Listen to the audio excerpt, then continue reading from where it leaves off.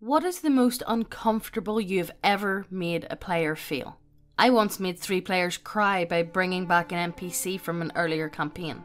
Only now about 30 years older and very senile. Oh, that's almost sad. So it is. Oh. I think I would be sad seeing, like, you know, an old NPC that I really enjoyed, like, you know, in tatters, you know. It's not nice to see them in the bed. Oh. I started to flirt with the GM and told him he would look cuter as a girl. I regret nothing. I had my lizard man turn into a lizard hermaphrodite and f*** the rogue in front of a captive bandit. The players had been gradually leaving one by one because of like this. Oh, Jesus. I got better. Well, like, at least you learned his ways, you know what I mean? I used to run a maso-erotic freeform roleplays on My Little Pony forum, where people signed up essentially to be brutalised in-game. I even employed the invisible ghouls from Penny Arcade. What are invisible I don't want to look it up. I don't know. I don't know what Penny Arcade is, but I know what Penny Arcade is. No, honestly, see, when it comes to like anything My Little Pony, pure cringe. Yeah. Pure absolute cringe. I don't even know if they still exist anymore. I think they all got absorbed by the furry community. Yeah, they're all one now. Yeah. During a gladiator arena game, I went into detail about the combat, trying to make it as gross and visceral as possible. Head wounds would often end up in vomiting or seizures. Players would see the aftermath of their fights, which eventually led to some of them trying to subdue their opponents rather than outright kill or maim them. One of the players contacted me and asked if the level of detail I was going into was really necessary. I said, yes it is. Maybe not for you, but for me. Oh, look, at least he's honest about it. You know, I think a lot of people do forget how dulled down, like how movies and stuff have really like brought down the level of violence that it actually is. Yeah. You know what I mean? Like, you know, let's be honest, when you stab someone, it's a lot more brutal than what it is in a movie. Yeah. I had to play an RPG session for all the girlfriends of our group. They insisted on it since their girlfriends wanted to know what their boyfriends were doing every other weekend. This was 2 decades ago, since back then, a relationship and sex were still hip. Anyways, we played Mage the Ascension. I had the girls make a normal mage and explain their powers to them. No heavy roles play. I did most of the mechanics. They decided to make themselves. I obviously told my own girlfriend not to do this or join the session. They were also friends. So, how did it go? The women were all vile, sexist, raping and torturing insane girls. After 2 bottles of wine, they just went with it. After realising they could do everything, they just let loose and started what can only be described as a complete shit show of how far we can push this. Killing innocents, raping men, a complete prank. What were they giving them? I don't know.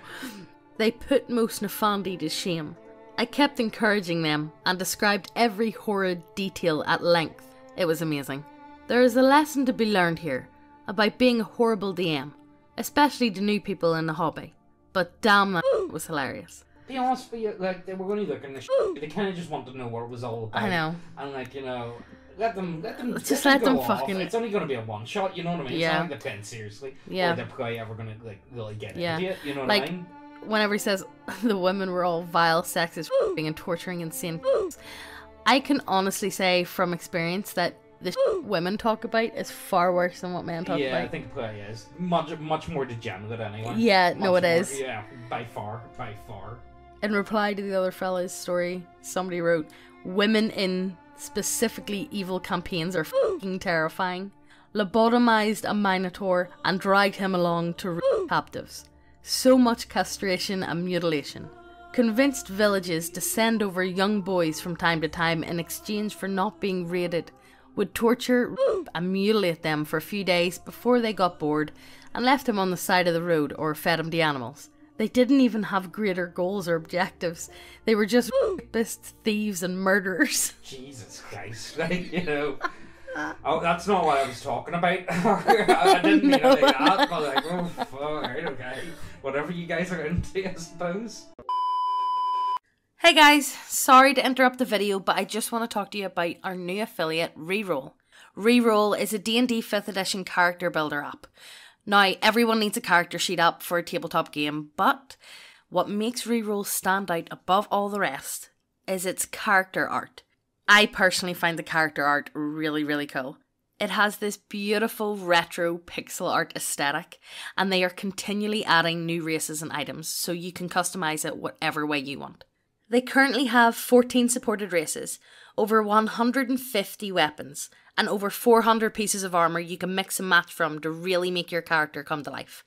And the best part, you can have your own little cute companion, like a little baby penguin, a flying kitty, a stupid looking pug, or my personal favourite, a little corgi. And the best thing about Reroll, it has a free version with limited character art, so you can try before you buy and see if you like it or not. We personally think it's an amazing app that will just improve your overall enjoyment of tabletop role-playing games. Reroll is on Apple, Android, desktop, and if you use our coupon code Neckbeardia at checkout, you get 10% off. It's a great affiliate that we think you guys will love, but enough of that. Let's get back to the video. Killed off a player character in the exact same way that his IRL dad was crippled.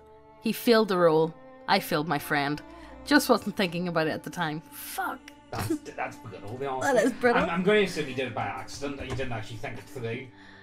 Or did he know? See, that's the thing. Like, if he did know, that's pretty horrible, let's be honest with you. If this was a cheating thread, you would not be forgiven for No. sins. Now this one has COC in it, and anytime I see a story with COC, I say Call of Cthulhu, and people in the comments are like, no, it's not that one. So this one is now Clash of Clans, okay? So the shitty mobile game. Yeah. That's what we're going to call it. Anything with COC is now just Clash of Clans. In a Clash of Clans one-shot on a submarine, one of my player characters got claustrophobia. So I did a whole blurb about the moment where it kicked in, talking about how the submarine was suddenly very small, and how the entire ocean's pressure was squeezing it even smaller. He only told me later that he actually was claustrophobic, and I actually had made him deeply unnerved.